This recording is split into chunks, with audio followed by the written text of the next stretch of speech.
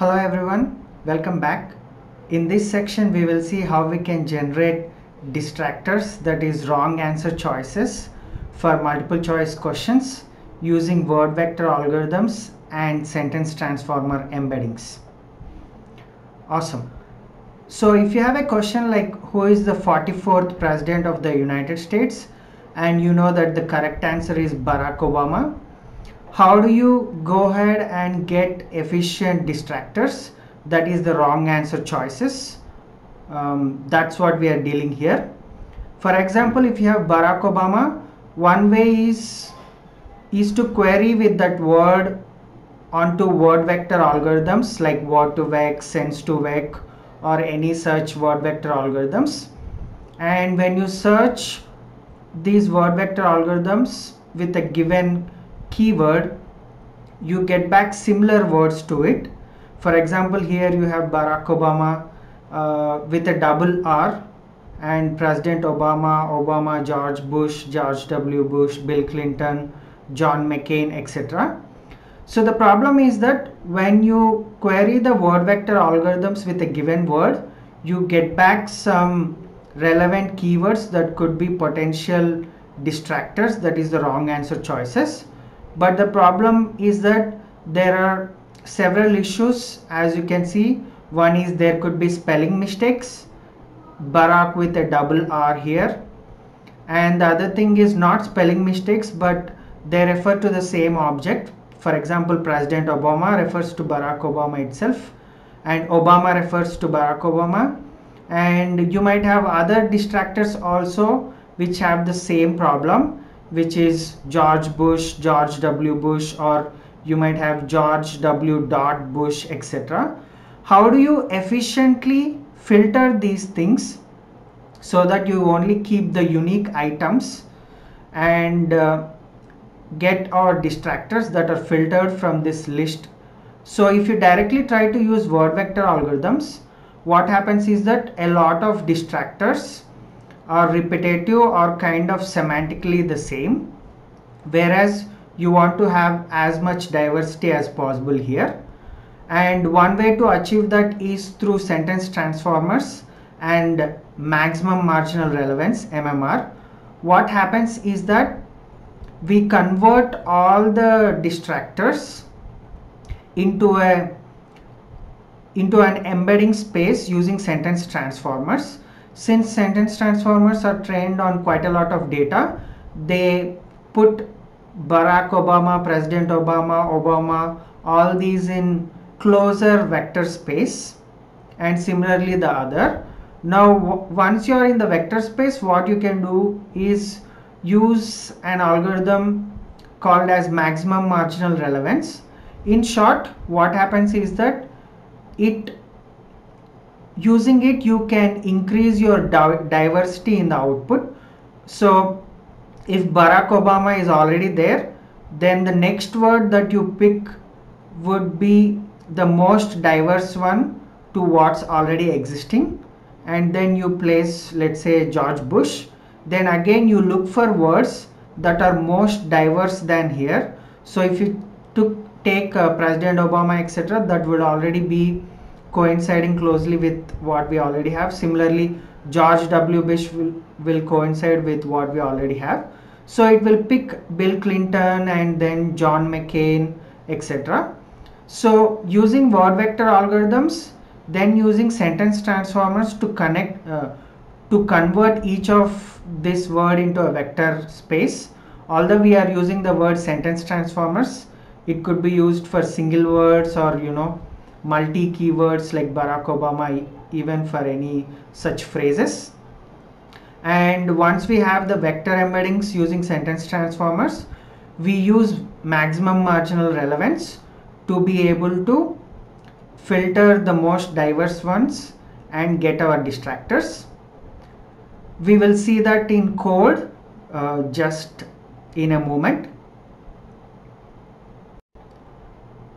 Let's see the same thing in code, where we will be generating distractors using word vector algorithms and filtering them using sentence transformers and maximum marginal relevance. So the collab notebook is this: generate distractors for MCQs with sentence transformers. And as I mentioned, we are going to use word vectors or similar algorithms like word vectors. Here especially we are using sense2vec. It's another word vector algorithm that is similar to word2vec. So for example, if you search with Barack Obama, you can go to explosions.ai demos sense2vec, and I am just typing Barack Obama, B-A-R-A-C-K Obama, and searching for it. So as soon as you search, you will see that there's Barack Obama with double R, George W. Bush, George W. Bush, Ronald Reagan, George Bush. Then you have President Obama, Bill Clinton, etc. All these things. So you cannot directly use the output from sense2vec directly. So we are going to filter these things using the techniques that I just mentioned. Let's see everything in code. So this is our problem statement where we have question and answer, and we want to generate distractors, that is wrong answer choices. First install sense2vec. I've already done this, and whatever we have seen here, we have seen in UI here. The same thing we'll see in code here. So first install sense2vec, then download the sense2vec vectors. I am using the 2015 vectors. Then once you download, extract these things, unzip and extract, as well as put them into this folder called as S2V. Let's run these things right now.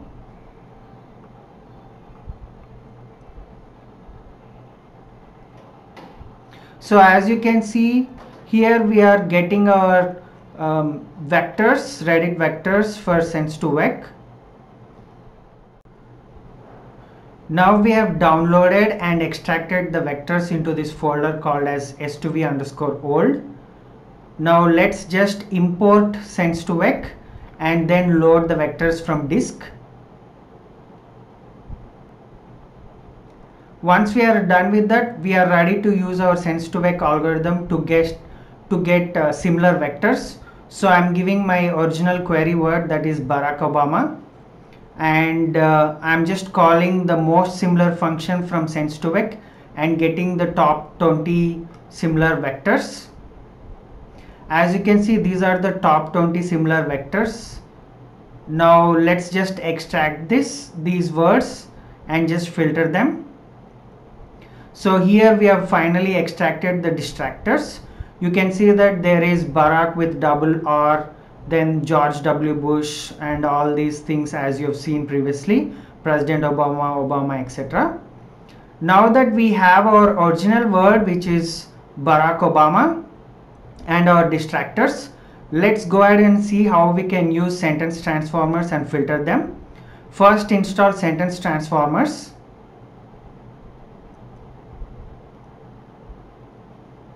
Once sentence transformers is installed, let's download this model, All-Mini LM L12 V2. You can go to sbird.net and you can see what are the different available sentence transformers, but this one works well. And I've created a very simple function here where you can pass in an answer as well as potential distractors, that is the original answer and distractors, and we will just get embeddings for both. That's what we are doing here. And what we are doing here is we are actually adding our original answer to the distractors at the very front. I'll let you know why we are doing this.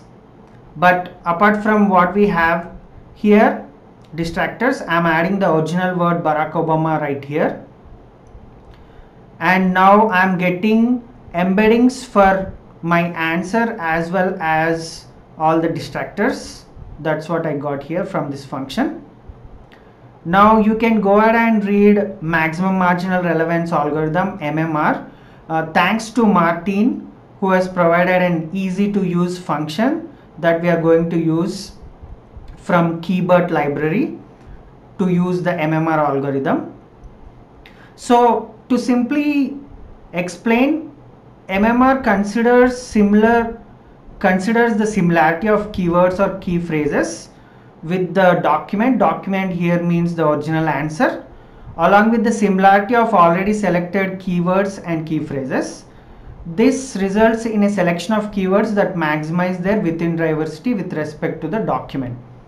So simply put, here we have, instead of document, we are referring to our answer, and from the list that is already there, when we compare it with our original answer, we try to pick the most diverse one, as we are incrementally adding the words to the list.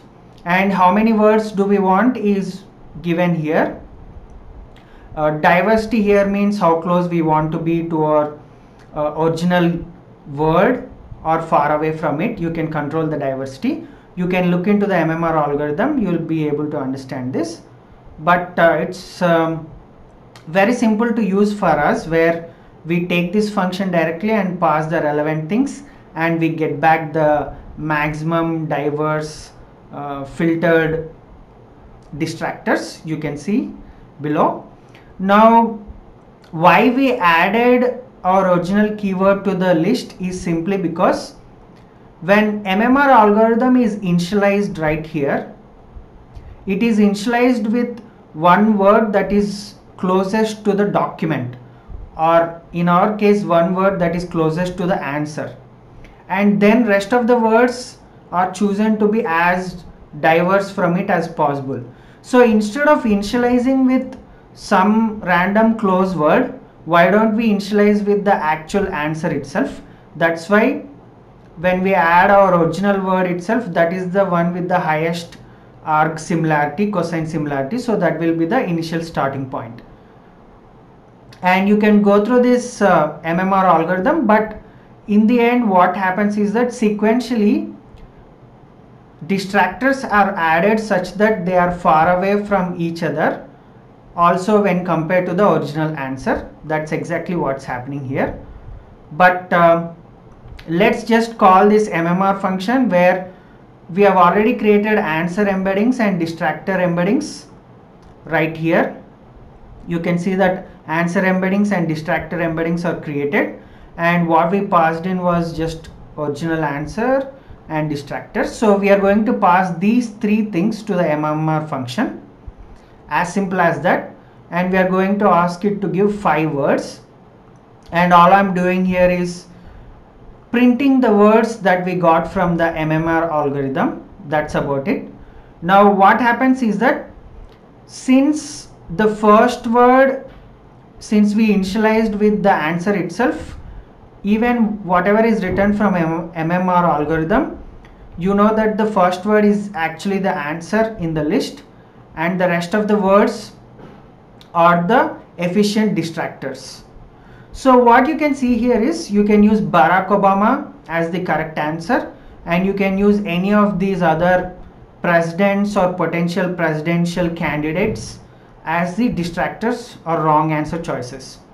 What's the power here is that we gave our initial list, that is this Barack Obama with double R, George W. Bush with dot, and you have George Bush, and you have President Obama, quite a lot of similar looking distractors that needs to be merged. But because we used our MMR algorithm, from the same list we are able to identify and get the most diverse distractors. That's what we got here. I hope this is useful, and this is almost the state-of-the-art technique, apart from using GPT-3 to generate distractors. Maybe the deployment costs might be slightly higher because you need to have sentence transformers and word to vec, etc. But apart from this, as a framework, this works pretty well. And thanks for watching.